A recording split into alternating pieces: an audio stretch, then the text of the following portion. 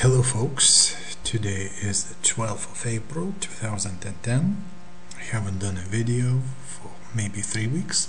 I haven't traded much during this time, although I wanna show you some of my trades that I took and maybe some of the trades that I could have taken but didn't take for one reason or another, and maybe you could have used these opportunities yourself. So I'm gonna just tell you about the previous week that we have just had.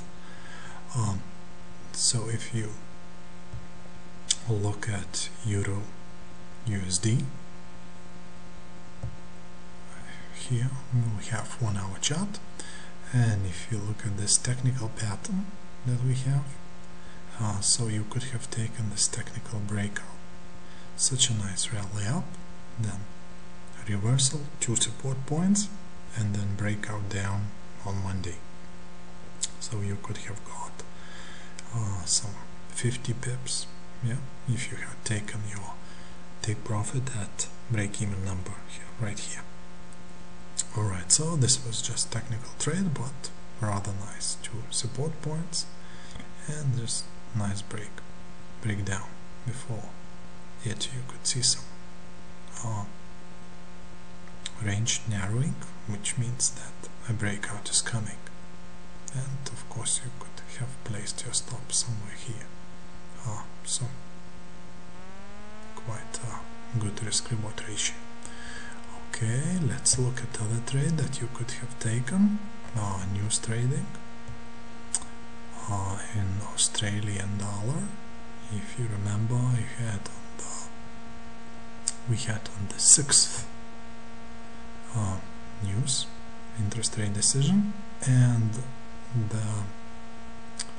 we had you could have had a really nice trade. I was sleeping at that time, so I didn't trade, but you could see this is pre-news time, a few hours. It formed a nice retracement, and we could have placed our stop above this retracement, and when news came out, you see the price collapsed. So this is 200 pips profit potential, yeah. So don't forget, news creates some nice volatility, and if you are able to protect yourself, placing your limit orders wisely and your stop losses and take profits, so you can have huge profits. Okay, now the other trades that I really took was on Friday, GBP USD. Okay, let me open this. So you see, this was a technical trade. The pair was in a range, which means it's going to break out, and it formed this really nice setup. It hit the 153 level, retraced, and then breakout. And when the news came, which was of medium importance, the pair was close to even number, and I took it at my take profit at 1.5390.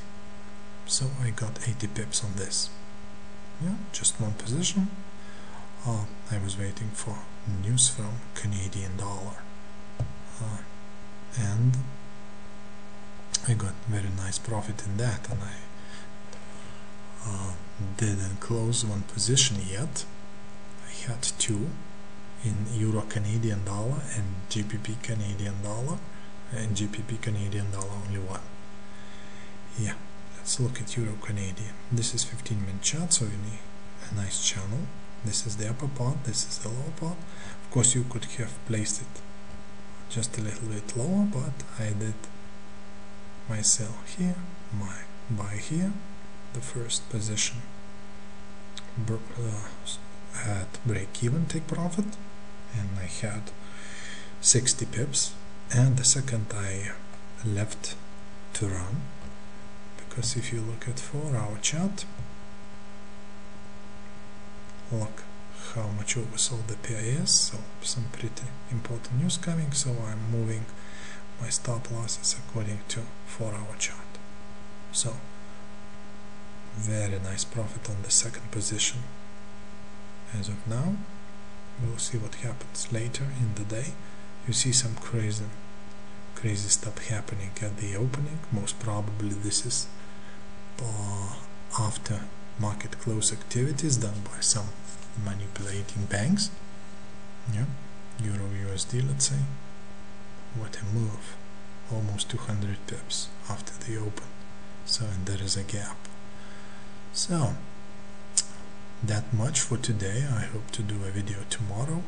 Yeah, we have some news coming from Japan, and I have a very small position. It's not open yet, so with this level 143, a little bit lower than that, if the news from Japan is able to push the price below this level, I am going short. Okay, so I expect the pair to go down. If it doesn't, I will remove my order. Okay, and we'll see what happens with other pairs. GBP USD, it might reverse, but I will wait for the morning. 53 level is important. Yeah, and of course data from Canada. So look at Canadian dollar pairs. They might cause some volatility in the market on Monday. Alright, at the moment I'm working on an ebook which I'm going to publish, and if you will be willing, you will be able to buy. Yes, I don't know the price yet, haven't decided on this. It will be about techno fundamental trading, and I will include all the possible my experience in fundamental news trading as well as technical trading. After that I'm gonna publish a book on purely technical trading, yeah, and then later about trend trading. So 3 books are going to be, I'm going to release them, and you will be able to purchase if you want, of course. So much for today. See you tomorrow. Bye.